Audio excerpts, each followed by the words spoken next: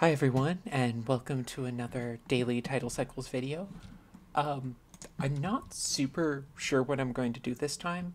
I'm probably going to try and pull in maybe some of the various concepts I've used and played around with over the past month, because we've been doing this almost a month, and wow, that's a lot of content. So yeah, let's try pulling in some various ideas and seeing what happens, and just chill for like the next, I don't know, 20-30 minutes.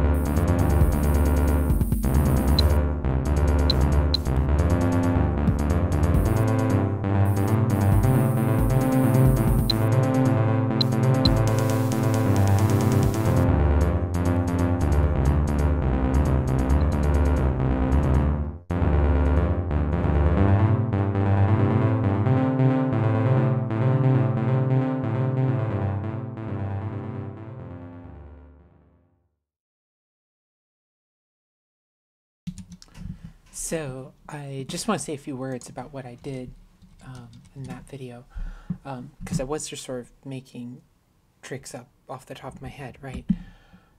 And it occurred to me to use the stuff I've done before with the applicative functor lift for Boolean functions,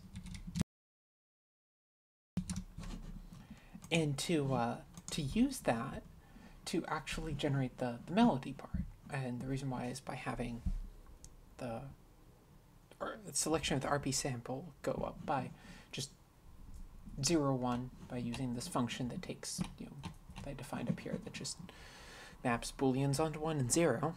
Right? It's like we're C programmers, right? And then we use that and to send basically a pattern of just 1s and 0s to n. But then we used this part here, which is we sampled this continuous pattern, which is taking values between 0 and 5, and we sampled it once per cycle. So what does that mean? Well, that's what created this effect of it, like, sort of going slowly up and down, but still kind of being the same thing, basically the same kind of progression every time. I don't know, it just kind of was just feels like a trick that worked better than I expected. That was kind of fun. Yeah. It was kind of some neat stuff. Trying to mess around more with the binary patterns and things like that.